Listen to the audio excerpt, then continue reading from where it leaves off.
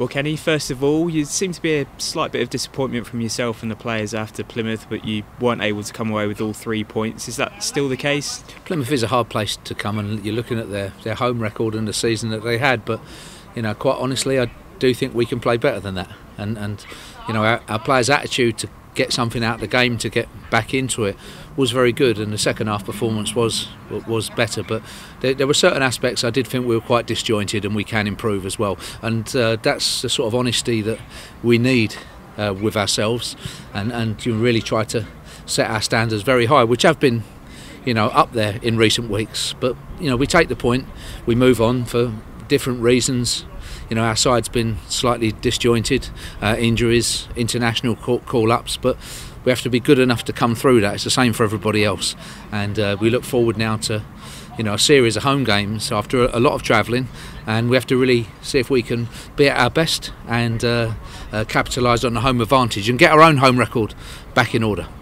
It must show how high the expectations are within the squad that you can get a result at somewhere like Plymouth and still find things in the performance to improve on. Yeah, and obviously we were 2-1 up as well, and we did feel in a good position, and disappointed with a free kick, for a number of reasons. But I can't say as an overall that Plymouth didn't deserve anything from the game either. And as I say, we take the point, and we're honest with ourselves about where we are, and as ever then look forward very quickly to Crewe. Yeah, and looking at Crewe, they've picked up 2 good results on the spin, so there'll be no pushovers. No, beating Peterborough and then beating Oxford in recent games, and do look a good side, and we'll respect them, do the work, the fantastic job that David Artell has done. But after that, we want to be at our best on Saturday, playing to our strengths if possible.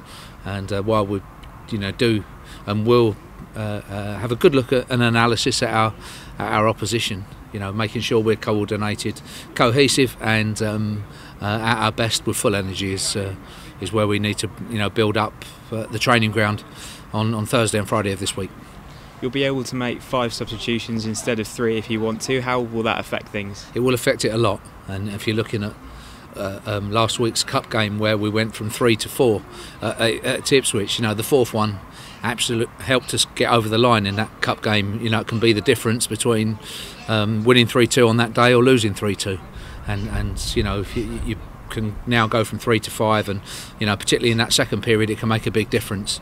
My thoughts on the Plymouth game was, we made 2 pretty early on, and we needed to change the flow of the game, otherwise we'd have got nothing out of it. But then to have more within that last 20 minutes is a big thing, and using your squad, making the right decisions can be vital.